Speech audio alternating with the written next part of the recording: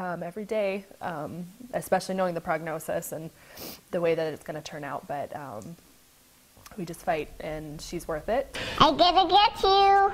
Yes, she will. Tonight, a little girl with an incurable disease facing incredible odds. Her name is Scarlet. She's my granddaughter. Well, tomorrow morning, more than 1,000 people will gather in Walled Lake for the Passion for Life 5K. It is an annual event to raise money and awareness for an inspirational child. And that child this year, my granddaughter Scarlet. Her mother and father have agreed to let me share her story with you. That's Daisy. Like any typical 2.5-year-old, my granddaughter Scarlet is a handful. Mickey Mouse House. She's curious, she's bright, and she talks a lot. There's a bunny rabbit. But other than that, Scarlet is not your typical 2.5-year-old. That's I said Papa. I said that Papa.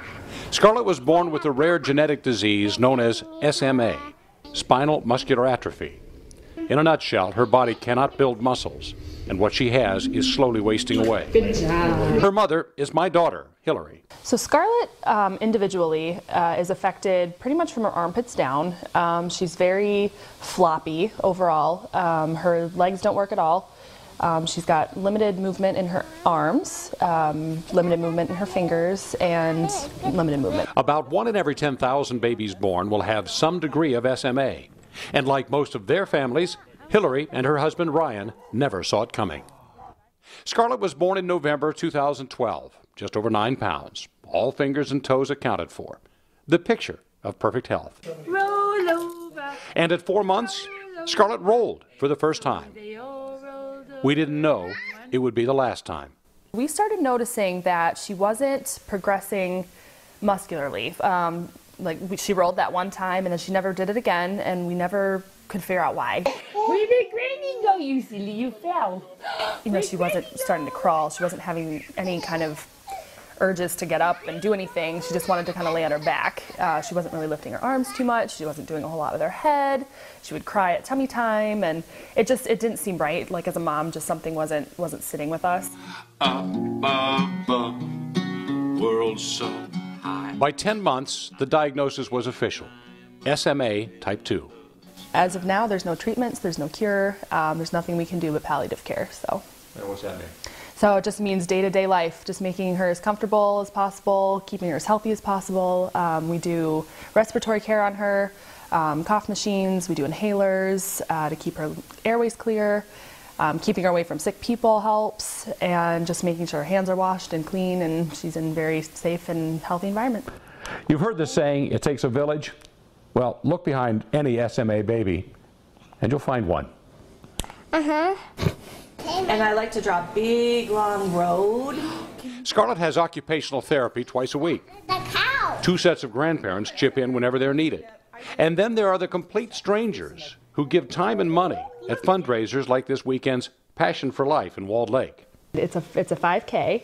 You come out, you pay some money for the registration, and then you just have some fun. You bring your dogs, bring your kids, and all the money will go to SMA research at U of M Mott Children's Hospital.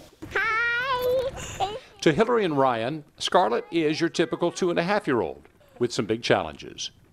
But SMA is what she has. We're going for a walk. It's not who she is. Today she's fine. That's our motto.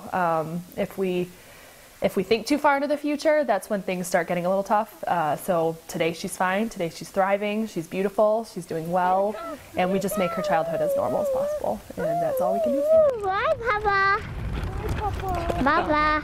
Papa, Papa, how are you? You might have got it by now that Scarlet talks a lot. She calls you Papa, Calls so me she's Papa. saying, where's Papa? She gets very concerned if she doesn't see me, and one of the issues, she can't really turn her head around a lot, so she likes people to be where she can see them. So we all know to get in kind of intervention. Tomorrow morning, they got like 1,000 people signed up for this walk tomorrow, and despite the cold temperatures, and they're going to probably have a couple hundred show up anyway. So. Now, I got to ask you a tough question, but what does the future hold for little Scarlet? Prognosis is, as Hillary said, there is no cure. So the future is she would be lucky at this point in time to make it out of high school.